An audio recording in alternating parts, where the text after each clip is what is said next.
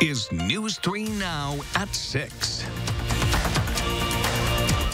Thank you for joining us tonight. Town of Madison Police is releasing more information today about Monday night's homicide as they continue the search for the killer. Well, Maddie O'Neill has been following this case since it started. She's live in the 2600 block of Badger Lane with what we know so far. Maddie? Police are looking for any information that may lead them to the shooter, who they say is still at large, but they aren't able to tell us today if they've identified any people of interest. They are confirming that Shaw, the victim, was a caretaker at a group home on this block. While that home is located in the city of Madison, police say Shaw was found lying by a vehicle just across the street on the east side, which is in the town of Madison. Police Chief Gregory Scott doesn't believe anyone in that group home or the surrounding neighborhood are in specific danger, saying the shooting was targeted, but he's asking anyone who was there Monday night, who has security footage in that area, or who has been in contact with Shaw recently, get a hold of police. What you may have seen may be minor and unimportant to you, but as we put this case together and start collecting the information, every little piece is important. Gregory says Shaw had family in both the Madison area and Chicago area. Now, here in this neighborhood, there has been extra police patrol. We've seen a few town of Madison police cars, as is protocol. According to the chief, anyone with information can get a hold of Madison area Crime Stoppers. Maddie, thank you. City of Madison alders have approved more than $5 million in spending for safety improvements for a dangerous intersection on the city's southeast side. This is at the Highway 1218 intersection with Mill Pond Road and at County Highway AB near the Yahara Hills Golf Course and the Dane County landfill. District 16 Alder Michael Tierney says the safety changes are necessary, especially given that Ho-Chunk Nation's casino expansion plans will draw more visitors to that area, and more children and families will be living in the area as a new neighborhood development in the McFarland School District is soon built. Remember driving through this way and 6 different weekends in a row, coming across accidents each and every time. And the last one, we unfortunately, it was a fatality, and a member of our city engineering staff was killed. So it's clearly something that we need to address. It's long, long overdue. The City of Madison is partnering with the DOT, Dane County, Town of Cottage Grove, and Ho-Chunk Nation for the project, expected to in total cost $37 million. That includes creating frontage roads and overpass roundabouts, all to prohibit highway crossings. Let's check your first warn forecast now with Chief Meteorologist Gary Canalti. It was a pretty nice day today, Charlotte, but it'll turn cold tonight and even colder over the next few nights. There's a frost advisory in effect tonight, north and west of Wisconsin Dells for Juneau and Adams counties from 3 a.m. until 7 a.m. tomorrow morning. And we have an alert day in the forecast for Saturday morning when a widespread frost and hard freeze is possible, with temperatures dipping into the upper 20s. Today on Visible Cloud Track, morning sunshine gave way to some clouds that popped up during the afternoon. There have been a few scattered showers, but most of those have been to the west in Iowa. Might see a sprinkle or two into parts of southwestern Wisconsin over the next hour or two, but otherwise skies will clear out overnight. Temperatures right now are pretty comfortable, generally in the lower to middle 60s. Look for temperatures to drop into the lower 40s by early tomorrow morning in Madison, upper 30s to our north and west. High temperatures tomorrow will be in the lower 60s with partly sunny skies, but colder weather arrives on Friday and continues through the weekend. I'll have more details on weather in a few minutes. New numbers out today show a multi-million-dollar drop in tax revenue for the state of Wisconsin. A memo sent to lawmakers says the pandemic has severely impacted the state's economy and tax collections. Amy Reed joins us live to show us how this could impact Madison's schools. Amy? As students and schools gear up for graduation, they also have to look to next year. Their finances depend on state money, and with that being uncertain, it put the school districts in a difficult situation. It's been a lot of sleepless nights, I'm not going to lie. This is not an easy task that's being asked of any public school system. Much like us all, Madison schools are facing uncertainty. They're making cuts to make this year's budget work, with next year's budget looming. For that, they're planning for anything from $0 to $9 million lost. And we sure hope that's not the situation the state is putting public schools in. Jason Stein, the research director at the nonpartisan Wisconsin Policy Forum, has analyzed state budgets and said school districts are the #1 thing the state of Wisconsin spends money on, using about a third of its spending. It's going to be very difficult for state officials to adjust their budget without impacting schools in some way. But still, there are uncertainties even in the uncertainties. With tax collection moved to July 15th, it will be months before the state can truly measure the impact on revenue. And we don't know what the cuts lawmakers will likely be forced to make will look like. The challenge for school districts, though, is they don't have answers to any of these questions yet, but they have to start putting together their preliminary budgets. They have to hire and contract with teachers for the fall, and they have to do it really under a cloud of uncertainty. Madison Metropolitan said it's going to try and keep whatever cuts it can from impacting students in the classroom, whatever that classroom will look like. We always aim to protect the classroom, and that will be our first hope, that we can protect the classroom first, looking at reductions, what reductions we can make at central office first, and then move from there. The state is getting some money from the federal government, but currently the guidance says that that shouldn't be used to make up for any revenue shortfalls. Now, a memo from the Legislative Fiscal Bureau today said that that guidance could change. There are ongoing discussions on that, and there could be more funding passed on the federal level that would allow states to make up their budgets. Amy Reed live in Madison tonight. Amy, thank you. News 3 Now is partnering with Madison Schools to give the 2020 senior class a graduation to remember. The district has canceled in-person graduation and will instead televise 4-hour-long virtual celebrations. Officials say the production will celebrate students from all 6 public high schools and will air during primetime hours. The ceremonies will air right here on News 3 Now, June 12th and 13th. And we'll share more details about times for each school when we get closer to that event. We're approaching 9,000 confirmed coronavirus cases in Wisconsin. Milwaukee and Brown counties are seeing the highest numbers in the state. Milwaukee at more than 3,500 cases and Brown at more than 1,600. 309 new cases were reported today, and 9 more people have died from complications, making for a total of 362 deaths. Today, 8% of new tests were found to be positive. That is a slight decrease from yesterday's 8.6%. However, there has not been a downward trend in that percentage for 14 consecutive days, which is required as part of the governor's Badger Bounce Back program. 2 Rock County communities are now in the top 10 nationally for one coronavirus statistic. Rock County reporter Adam Duxter joins us live with what these numbers could mean. Adam? Oh, Charlotte, as of today, both Janesville and Beloit ranked 9th in the highest average daily growth of cases in the country. Now, according to the New York Times, Janesville and Beloit had a current daily growth rate of 9%, while cases have been doubling on average every 8 days. Now, those I've talked to today so far say that this can be due to both outbreaks at Hormel and Birdseye paired with a recent expansion of testing, although they're unsure of how much longer this high daily growth rate will continue. And coming up tonight on News 3 Now at 10, an even deeper dive into these numbers, as well as an interview with a UW professor whose team's been tracking how well certain Wisconsin counties like Rock County have been doing at following the safer at home order by using GPS data. All right, Adam, thank you. Now, about a month after Wisconsin's presidential primary, it remains largely unknown just how many people contracted coronavirus at the polls. Public health experts say a lack of testing, not enough contact tracing, difficulty pinpointing where a person got infected, all make it nearly impossible to quantify the impact of holding the in-person election. There's also the fact that some people are infected but have no symptoms and therefore don't get tested. Starting on Monday, you'll be able to pick up a new book from your local Madison library curbside. Now, here's how it works. Just go online or call them and place a hold on the book you'd like. Then, once it's ready, you schedule an appointment time to pick it up at a library near you. A staff member will place your book in the trunk of your vehicle or back seat. Library officials say the governor's safer at home order prohibits libraries from transferring books to different locations right now, so you can only choose from what's available at the library near you. We may not have the exact book that you want in, but we might have 3 other books like it or 2 other books by the same author. And so staff will assist customers with that conversation, finding out what library they'd like to pick their books up at, seeing if the materials that they want are in that particular library.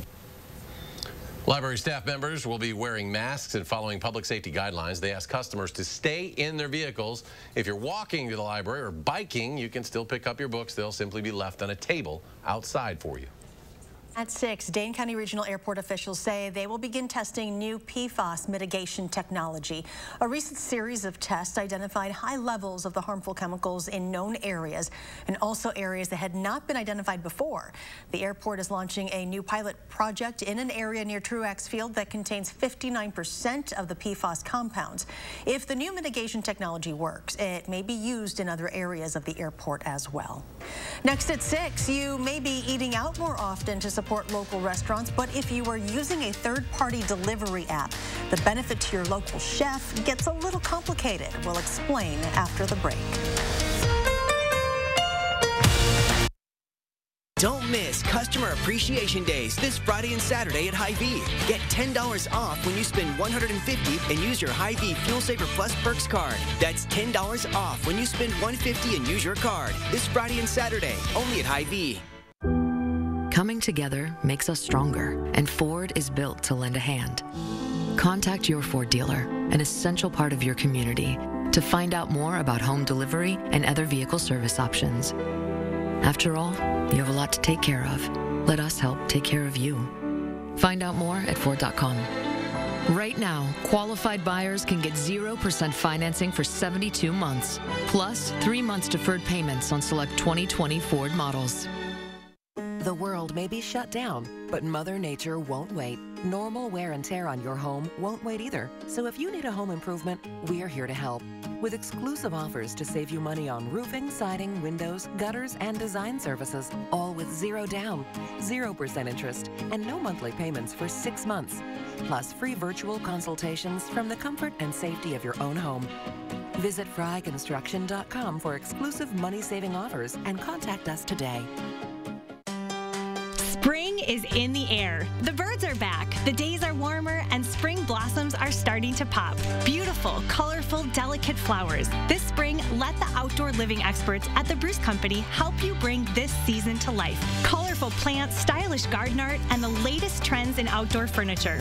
The Bruce Company has everything you need to start your spring off right. So what's your dream this spring? Find it at the Bruce Company on Parmenter Street in Middleton, your outdoor living experts. Don't miss Customer Appreciation Days this Friday and Saturday at Hy-Vee. Get $10 off when you spend $150 and use your Hy-Vee Fuel Saver Plus Perks card. That's $10 off when you spend $150 and use your card this Friday and Saturday, only at Hy-Vee. New at 6, Overture Center for the Arts will no longer host its annual Frosty Ball Gala. Organizers say they reviewed fundraising activities and found that in addition to the pandemic, large-scale fundraising galas will be more challenging to pull off in the future. A news release also said recent participant feedback suggested a refresh of the gala was needed. The development team is working on fundraising ideas that can be tied to existing events and benefit free and low-cost community programs. Today, in honor of National Nurses Day, a local Firehouse Subs shop is partnering with a local business owner to say thank you. Firehouse Subs franchisee Eric Irwin partnered with Patrick Doonan, a U.S. Army military police veteran and owner of Landfill Reduction and Recycling. Doonan is also a pancreatic cancer survivor who was treated at UW Hospital. He wanted to do something to get back to our local heroes, so he sponsored 50 boxed lunches for nurses at UW Hospital. 50 first responders involved in the police escort there also received a free meal. This pandemic has greatly boosted business for some and severely hindered it for others. This has certainly been the case between restaurants and third-party delivery services. Jamie Perez looked into how the two work together and against one another. Jamie? So the relationship between the two is kind of a double-edged sword. On one hand, you have these services that are getting a huge amount of business right now, and they're employing a lot of people, and that means that technically these restaurants are also getting more business. But on the other side of things, these restaurants say that these services are actually taking business away from them at a time when they need it most.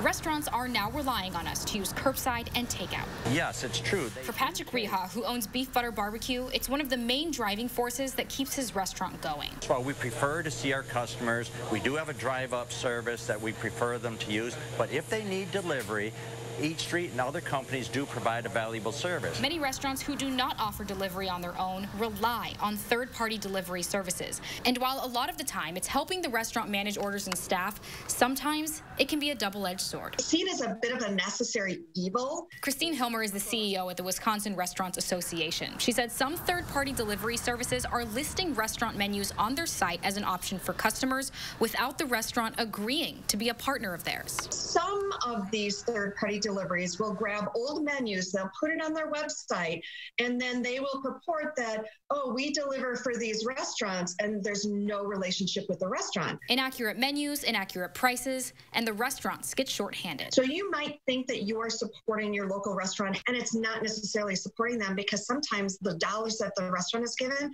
doesn't even cover their expenses. I spoke with the CEO of Eat Street, a delivery service based here in Madison. He said his company always gets full permission from restaurants to establish that partnership where both sides reap the benefits. There are companies in our industry that will list restaurants' menus without prior permission. That is not something we do at Eat Street. We want to make sure we work with each individual restaurant to make sure that they are successful and they want to be part of the platform. Thank you. Have a good day. Restaurant owners who agree to partner with Eat Street are given options to maximize their revenue. We up the menu prices about $2 per meal for the outside delivery companies to help cover that 30% charge that the delivery companies charge the restaurants. So the best thing you can do as a customer is call the restaurants and ask them what service works best for them. And I did reach out to some of the other third-party delivery services to get their response on their business practices, and Grubhub got back to me, and this was their statement. They said, we'll add restaurants to our marketplace when we see local dinner demand for delivery. This is a model that other food delivery companies have been doing for years as a way to widen their restaurant supply, and we're trying it as well to create a level playing field. Jamie, thank you. Coming up in sports, the Packers start a new minority coaching program. Sports director Zach Hanley tells us which former Packer is being added to that coaching roster. And enjoy the warmer temperatures tomorrow because Friday will be quite chilly. Gary will have your first warn forecast next. Junk Garden Centers are open to help you start the growing season. For a limited time, get a free bag of raised bed mix with the purchase of 2. Shop now at all 5 Junk Garden Center locations. Get your growing season off to a safe and healthy start with Junk Garden Center. Yeah, I'm a professional remodeler, and I go to Nuns. Why? Well, my clients love them because they have all those snazzy-looking countertops. You know, like beautiful marble countertops, stunning quartz slabs, you name it. To be honest, I don't see what the big deal is. I mean, who needs all that glitz and glamour from a counter? But my clients love those snazzy-looking countertops, so we go to Nuns. Nuns, kitchen, bath, and flooring.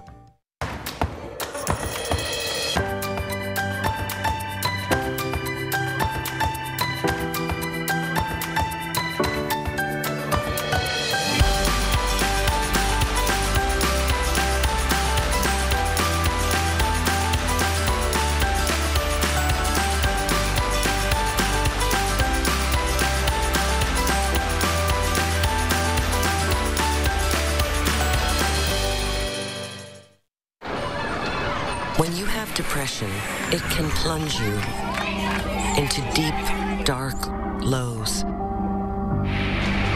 and can leave you feeling extremely sad and disinterested. Overwhelmed by bipolar depression?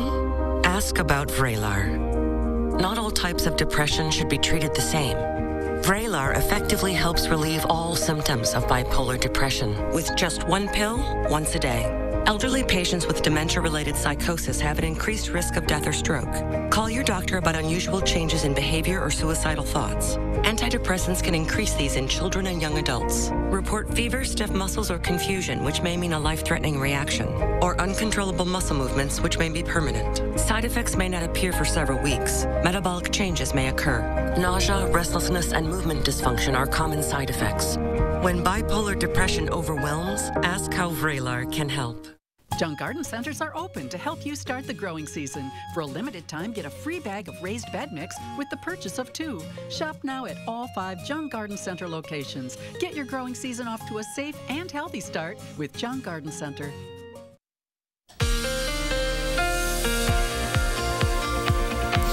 After a cloudy, chilly, and showery day yesterday, today temperatures jump back into the 60s thanks to sunshine. Some clouds popped up this afternoon. There are a few sprinkles out there. Most of those are across Iowa and southern Minnesota. There might be a shower or two right around the Platteville area. It's possible there could be an isolated shower at some point this evening, mainly south and west of Madison, but later on skies will clear out and temperatures will turn cold again tonight. There's a frost advisory in effect from 3 a.m. until 7 a.m. tomorrow morning for areas north and west of Wisconsin Dells, including Juneau and Adams counties, and there may be more opportunities for frost over the next few days to a week. Yesterday, temperatures just barely made it into the 50s, and last night we briefly dropped to 32 here in Madison before temperatures rose pretty quickly after that, thanks to the winds mixing up the air. So it was not a situation, even though we got down to 32, we didn't have a widespread frost. And temperatures this afternoon made it up into the 60s. But three things you need to know in the forecast. After another pleasant day tomorrow with high temperatures in the lower 60s, colder weather arrives beginning on Friday, lasting into at least Tuesday of next week, where high temperatures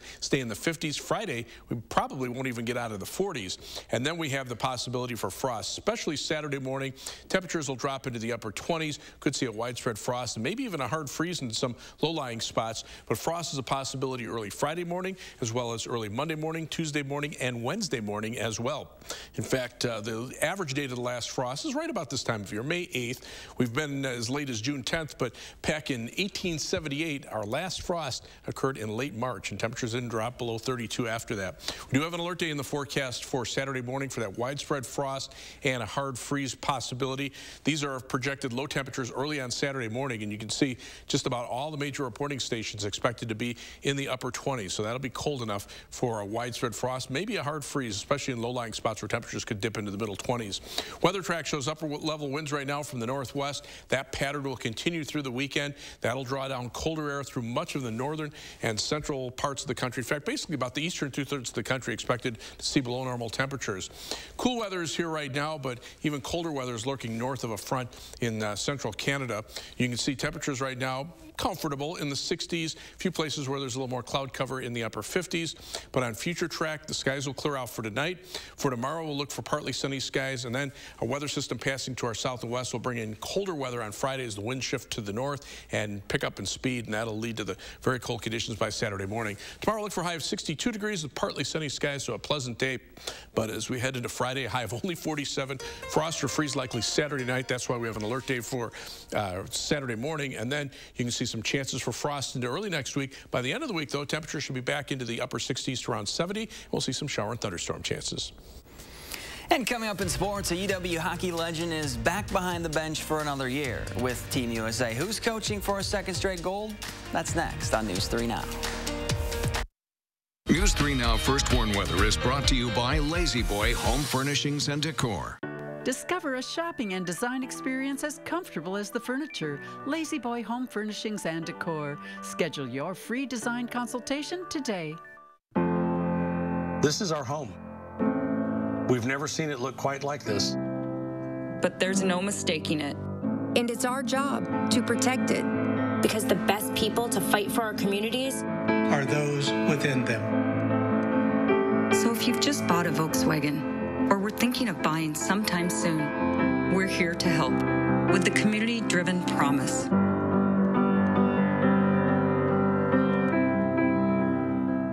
Americans have been cutting the lawn for hundreds of years, but with TurfBot, the future of mowing is now. Our quiet, all-electric robotic mowers work around the clock to keep your lawn trimmed 24/7. That means less time spent mowing and more time spent enjoying. Equipped with LED headlights, auto-stop sensors, and anti-theft GPS devices, our mowers run safely with no supervision. Come home to a freshly mowed lawn every day for as little as $30 a week. Call today and get free installation when you sign up. TurfBot, on the cutting edge. To our Pick and Save associates, for the long hours and late nights, for the miles traveled and the shelves restocked, for making a difference in our customers' lives, for doing so much more than your job. Everyone at the Kroger family of brands and our customers say thank you. In a time when daily life feels a bit uncertain, your hard work is keeping America fed. Pick and Save, fresh for everyone. Wow, that's Ensure Max Protein with high protein and 1 gram sugar. It's a sit-up, banana, bend at the waist. I'm trying. Keep it up. You'll get there. Whoa! 30 grams of protein and 1 gram of sugar. Ensure Max Protein. Coming together makes us stronger, and Ford is built to lend a hand. Contact your Ford dealer, an essential part of your community, to find out more about home delivery and other vehicle service options. After all, you have a lot to take care of. Let us help take care of you. Find out more at Ford.com. Right now, qualified buyers can get 0% financing for 72 months, plus 3 months deferred payments on select 2020 Ford models. So you're going to want to keep an eye on the forecast if you have any plants outside. Hattie has her eyes on a possible hard freeze in the next couple of days. And we're taking a look at how life might be different for resorts in the Dells, even after the state opens up. 4:30 to 7 Thursday. We'll see you then. We do have some breaking news from the Channel 3000 Alert Center. The state of Missouri plans to seek the death penalty for a man suspected of killing 2 brothers from Wisconsin. Garland Joseph Nelson is accused of killing Nick Diemel and Justin Diemel of Shawano County. Court records report the brothers disappeared after visiting Nelson's farm to collect a $250,000 debt. Their remains were later found in Missouri and Nebraska.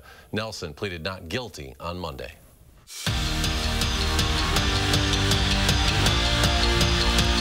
There's a new face on the Packers staff, and it's all thanks to Matt LaFleur. The Green Bay head coach established a minority coaching fellowship for young and aspiring minority coaches, and the first to hold the position is a familiar with Lambeau Field. Ruvel Martin is back with the Pack and will work with the offense and assist with the receivers during his year-long fellowship. Martin played 3 seasons with the Green and Gold, catching 52 passes and 6 touchdowns. At Wisconsin, it's a running back fraternity of guys who ran wild at Camp Randall and then went on to play at the next level. Guys like Melvin Gordon, James White, Corey Clement, and Jonathan Taylor is the next Badger back to do so. And the best part of having guys do it before you can ask them advice, which is exactly what JT has been doing as he prepares for his rookie season with the Colts. I've spoken to those guys a bunch, just asking them what they're doing. How they're training. And of course, a lot of those guys, they have off-season homes and they have, personal trainers who they work with. So I think the biggest thing was I was just trying to see, what are those guys eating? What kind of workouts are those guys doing so that, you can kind of make modifications and try to implement that just to try to prepare for when we get that call to report. For the 3rd straight year, UW women's hockey legend Brianna Decker has been named an assistant coach for the U.S. Under-18 women's national team. And that's a smart move by USA Hockey. Since joining the coaching staff, all Team USA has done is win. They earned a gold medal in last year's Women's World Championships and a silver in 2019. In 4 years as a Badger, Decker tallied 244 points and scored 115 goals. In the spirit of National Nurses Day, Christian Yelich showed his support to frontline healthcare workers fighting COVID-19. The Brewers MVP posted this picture on Instagram asking his followers to make a jersey in their honor and let them feel the love with the hashtag #RealHeroes.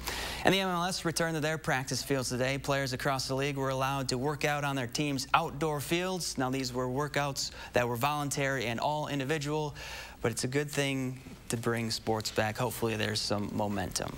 All right. That's going to do it for us. We'll see you at 10.